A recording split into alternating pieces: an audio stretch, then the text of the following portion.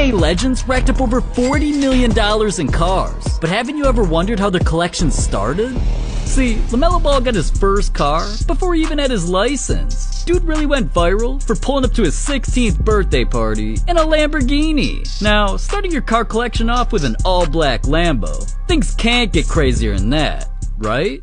Well, ever since, LaMelo's car collection only went up. On the biggest day of his life, the NBA draft, his dad LeVar copped him a $330,000 present, an all-white Rolls-Royce Cullinan. But within a few months of having it, LaMelo was already bored. He had the car completely transformed with a wide-body kit, custom rims, and once he went black, I thought there was no going back. But Melo actually fell so in love, he became addicted to car customization. A few months later, Melo copped a Lamborghini Urus where he completely customized it twice. At first, he copped it in all black and flexed on the gram.